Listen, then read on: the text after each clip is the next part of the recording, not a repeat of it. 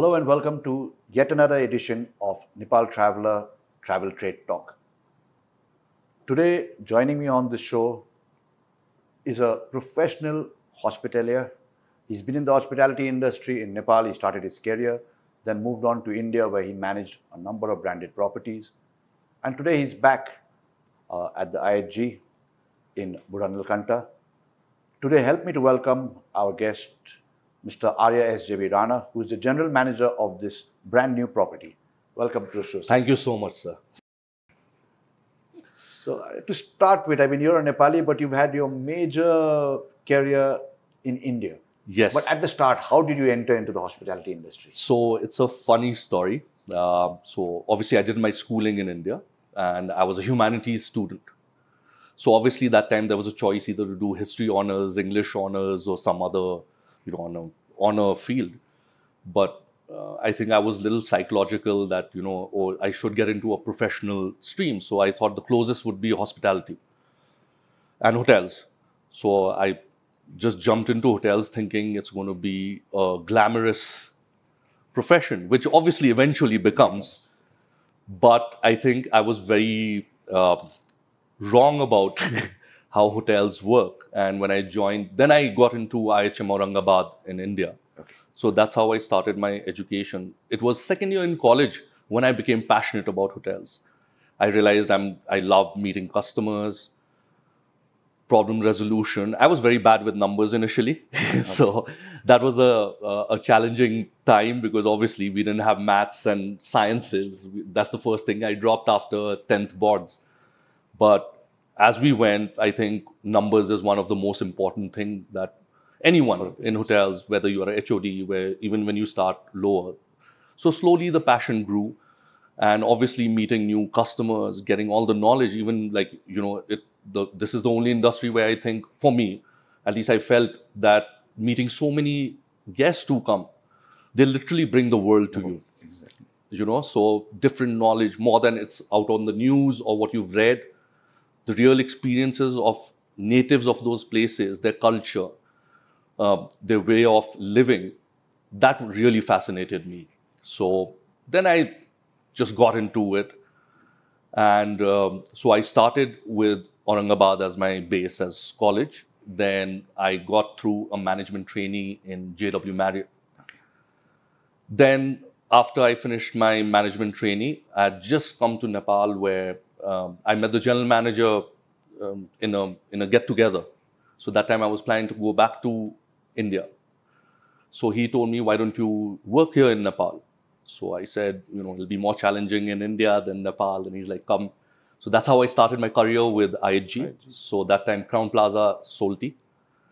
So I started there, 6 years in Solti. Then I took a transfer. I got a transfer to India, where I was the rooms division manager. Even in Solti, I finished as a room division manager. So I went to India to Crown Plaza, Greater Noida, 400 room keys property, massive property as the rooms division manager. And I was lucky enough, within 1.5 years, there was an opportunity for a general manager in Holiday Inn T3, Holiday Inn Express inside the Terminal 3 airport. So that was another game because it was it wasn't a normal hotel that you could run. So it was more of, a lot of SOPs, little complicated initially. And then by that time I had spent a good 10 years with IHG. So then I thought for a personal development break I took was to train under a venture capitalist in Delhi. So that was, I think, a very big learning experience. But I was very scared because, from all these years in hospitality and suddenly leaving it, getting into, learning about investment into businesses. And so that became a game changer for me. So then right after that, I think everyone was, hit with COVID that time. So I think I'm talking about like 2020 starting. So COVID finished. Then I did little consultancy in Nepal for a few brands over here. Not only hospitality, but other sectors too. So then I suddenly realized my passion is hotels. I think that is where my heart lies. So there was an opening for Nepal and I just applied, and I must thank IHG, who I worked for 10 years. it didn't take them much time to say, okay, and I said I want it in Nepal because I want to go back to my country. And they were kind enough because it is very difficult to come back to Nepal in a brand managed hotel as a Nepalese. So the company trusted, and I obviously give credit to the ownership also of the hotel. So Mr. and Mrs. Kharka, and our chairperson is Mrs. Binita Kharka. So they wanted a Nepali general manager. So that was very kind of them to even consider that. So that's how it started. Then I started this hotel. So sorry, I mean, it's a little long, but try to put it as short. You've been majorly through your career with IHG. Yes. What are your thoughts on the brand? Even today, you're still with IHG. I mean, how have you evolved with that brand? I will be honest. I won't talk about others, but with IHG, my experience has been very fantastic. And I think they judge you on your performance. There's a whole lot of parameters. So it's also a team player. It's performance, you know, your experiences with your team, guests, your various stakeholders, internal and external stakeholders. And I mean, it'll sound a little bit too much, but every 2 years when I was with them, I was always elevated in positions because it's purely based on performance. Exactly. You know, how your department, your team, because you have to take your team along with you. So I will never forget, I think it was one of the most memorable moments. So it was my 30th birthday. So we had a GM conference in Jaipur. I'll never forget that day. And that is the day on my 30th birthday, Southwest Asia leader, he made me the general manager on my 30th birthday as a gift. So this is the kind of personal gestures they did, you know, and obviously they do, like I said, the exposure they gave me. So when I was getting into Express, they sent me to Singapore to see how Express works, okay. You know, and before that in Nepal, for a second man training, they sent me to Thailand for future EM programs. So executive assistant managers programs. So they did give that exposure. We had trainers coming in, you know, giving us, who used to train all the big corporates. So we got all that exposure with the company where they, like, personal development was there. And also, obviously, they sort you out in terms of your work-life balance too. They're very, very focused, very employee-centric too. So IG has been a great, great journey. That's why even after 10 years, obviously there were more brands coming in, but obviously a little bit of your heart is also with the company because you spent your maximum of your youth with them. So that, I mean, that's a little bit overall picture about IHG. Because IHG in Nepal, I think, is expanding its footprint in a number of cities across Nepal. And the reason I'm asking is because what would you tell young people who are joining these branded properties? I mean, you've had this exposure, and how's it going to be for young Nepalese? Because that's a challenge where we can't retain young people. True. So I think before there were very few hotels, because when I was here also, when I was in my 20s, let's say about 10, 15 years back, there were, except for 2 or 3 branded hotels, there were not brand hotels. There were either standalones or it was franchise. 1 or 2 franchises. So what happens is in brand hotels, you get growth very fast because they have changed. They transfer you. So if not here, then India, abroad, Middle East. So you get those opportunities. IHG coming into Nepal with all these properties just now gives a very good career growth for everyone. So if you join the hotel, you know it in the next 2 years, you will be able to move. Maybe not in this hotel, maybe in the next one which is opening. So you might be an assistant manager here. Tomorrow you are heading a department. And obviously with brands, it's very disciplined. They groom you, they teach you, they do their personal development plans. It's very intense in your personal growth. Like they provide all the tools and everything. So main thing for young generation just now is, I would say you should, even if it's us or anything, you should stick to a company, any company, whether it's standalone, anything, for 2-3 years to see the growth starting. Over here, we jump for opportunities in terms of monetary gains. I think if I had seen that, I don't think so I would have grown that much. It is just moved, yeah. So you need to, have that vision. Where do you want to reach? So my target was to be the youngest general manager of Nepal initially.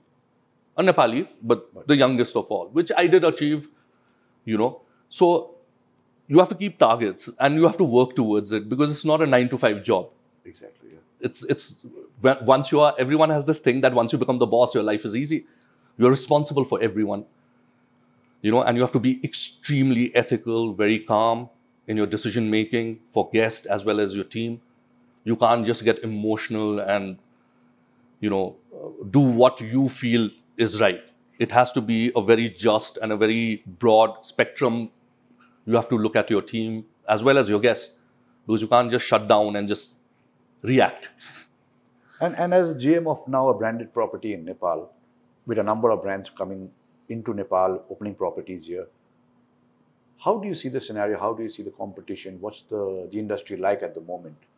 I think in a way it's good also, because having brands gives that assurity to guests also that we follow certain standards. So, and also I think in the past, if we saw, guests didn't have much options in a brand property. So, everyone used to get full, so they had to go for the lower categories, even if they wanted a brand. Now, if I see our scenario, we are situated in a very different location with beautiful view. Obviously, there are few hotels around us, but I think everyone gets their market share. So, brand coming into is not only helping us retain guests into a certain standardized format, because brand always, especially for international guests, it's a matter of trust, safety, security.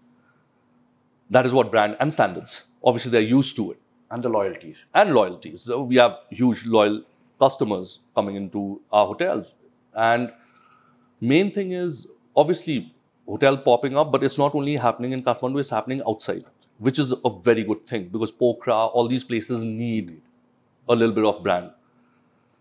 Because standalone, yes, they can do to a level, but brand for your international customer, it gives a sense of security. Because as you know, like whenever anyone who comes here will always use a travel agent to do their entire ground handling, roaming around. So, and the travel agents from abroad, they do prefer little branded hotels. That is important for them. So I think competition, I think there's enough market share to go around with people. Yes, there's a slump of, let's say, from COVID to, obviously there are X, Y, Z factors where there's been a little bit of a bump of tourism coming in and those kind of clients. But I think now by 2025, it starts stabilizing for us what was during, let's say, 2023, 19, before 19, 18. I think that is where we will start heading to. And obviously, I think the government also has a lot of plans to promote Nepal tourism in a very focused way. So we also did have hostess call meeting. And so there were a lot of wonderful points taken into consideration by the SCOL members, which obviously they'll propose to the government and things and all. So that was a very interesting meeting that we had last week. So I think with tourism also increasing as the data of the government shows and hotels coming up, I think we should be fine, because we are also doing pretty well with just opening within 2 months, as you witnessed today, sir.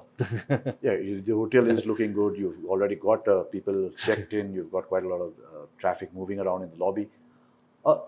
About this property, and you were here to launch it. You were the launch GM also, and now that you've launched, what has the experience been like, and what can guests expect? What is on offer at this property? What's sure. So obviously, I'll just start from the launch. I think it's every GM's dream to open a property, a pre-opening.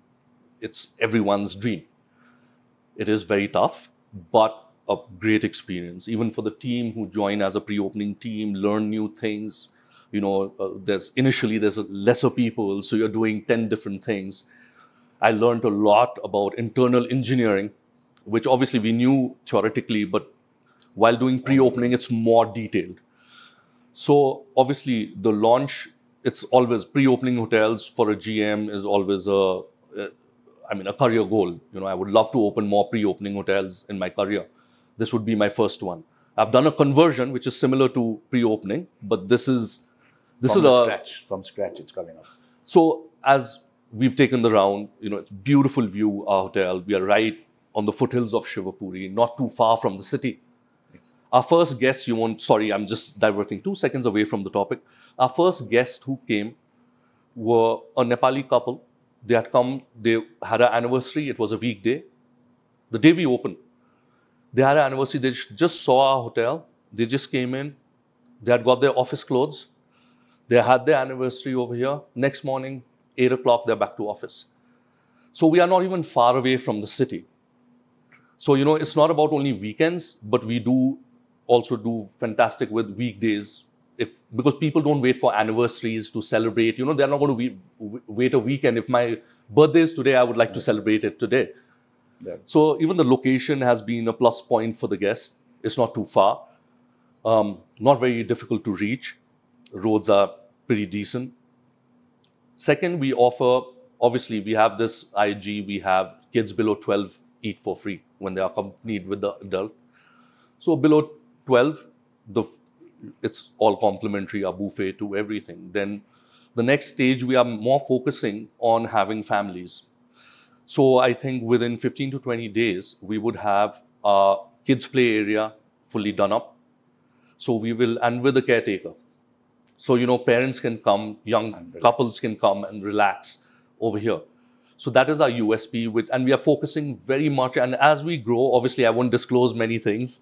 So as we grow, we are more focused on families, kids coming in, couples, you know, their anniversaries, their functions, celebrations, marriage function, beautiful. We have had a couple of NRI weddings that is happening from India. They've come down, they've seen the spot. So it's a perfect place for a cozy marriage.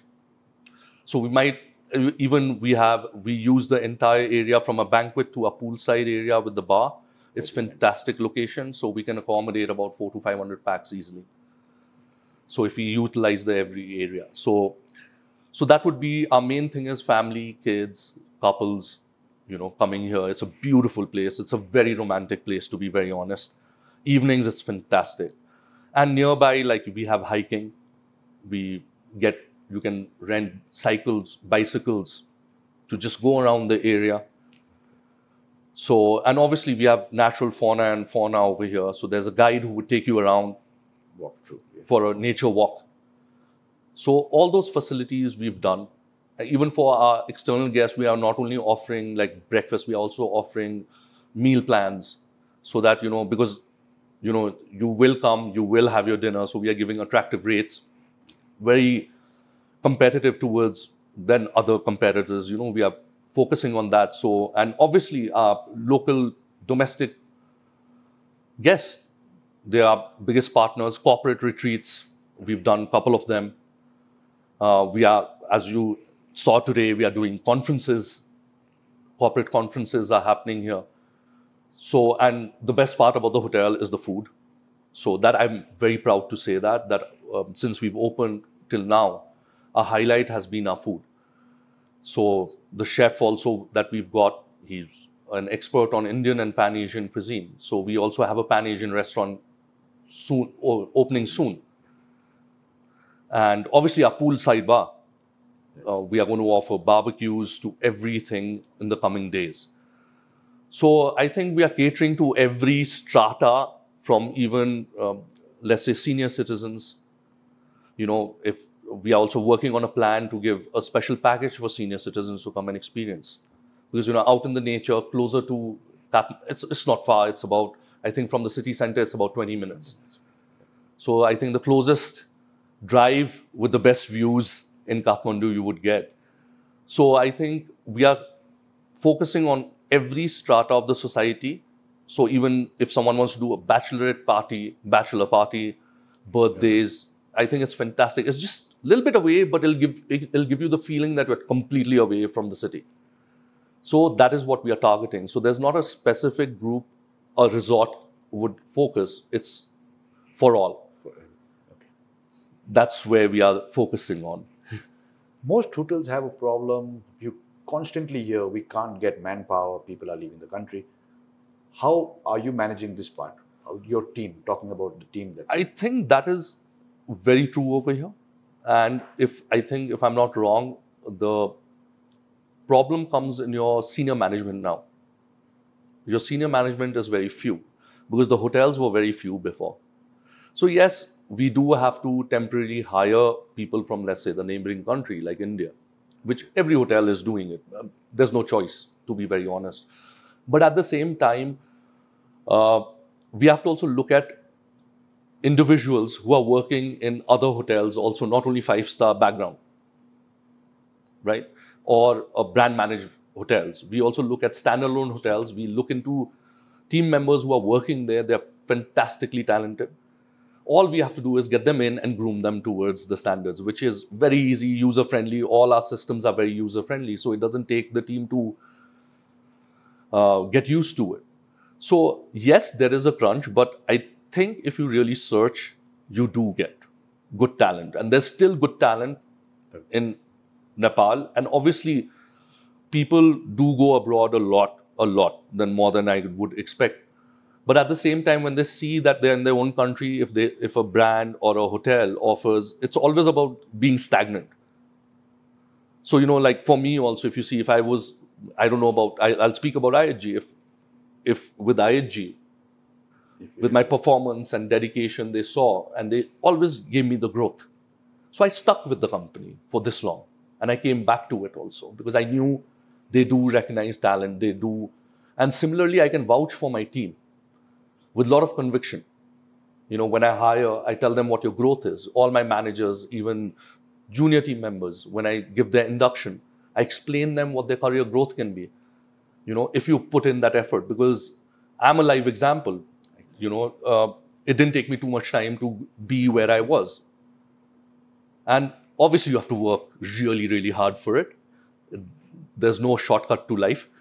But at the same time, when team members see that, oh, you know what, today I'm in Kathmandu, tomorrow another hotel is opening in Nepalganj, or let's say another place, part of Kathmandu, they need the team. And we always prefer, and in our company, we always encourage first is our internal team members to grow. So if I have a position, suppose tomorrow my F&B director or someone leaves, I'll ensure it's an internal growth. I won't hire a new person to run because the dynamics change. Exactly. So you have to be very careful, so it's very important when you have your head of department to make sure they start grooming your second man for the position of that. So that is succession planning. It's very, very important. And we really follow that. Because if I don't, suppose if I do succession planning for a general manager tomorrow from my team, suppose, for example, till I don't do that, or if I don't have someone who can handle the whole hotel, my growth will be stagnant. So it's very important to groom, and IHG really focuses on succession planning, performance. So it's very, very important to have all these young kids, especially during their college time, to have speakers like us, to come over, do I wouldn't say career counseling, but also get to know how they move ahead in career. Because even if you go abroad, you are not going to be a general manager in that timeline as what you could become in Southwest Asia. Yes. Because the quantity of hotel opening, the manpower that is required, the talent that is required is huge here. And now, to be very honest, everyone is paying well. It's not what we started now with. It's very competitive. Now it's very competitive. 101%. So even the pay scale is good, perks are good, and growth. That is important. Growth is one of the main reasons I think the youth leave. It's like, what is my opportunities here? So I think more brands coming, I think will also help hospitality to stabilize in terms of manpower. Because once you give all these young people to look forward for something, they will stick. Why? I don't think so anyone wants to leave their country and go until unless it's necessary, to be very honest. So I think hospitality will stabilize in a year or two in terms of manpower also once all these brand hotels and all settle. I think that's what I see. As a final question, you've just launched about 2 months back and still more things are going to be finalized, your restaurants, 1 or 2 outlets. What are your expectations with the season already here, almost also the high season? What are your expectations for the entire industry and the hotel? Now, the season is here. Now, the question comes is obviously our movement from outside during Dasai Diwali is a little bit less.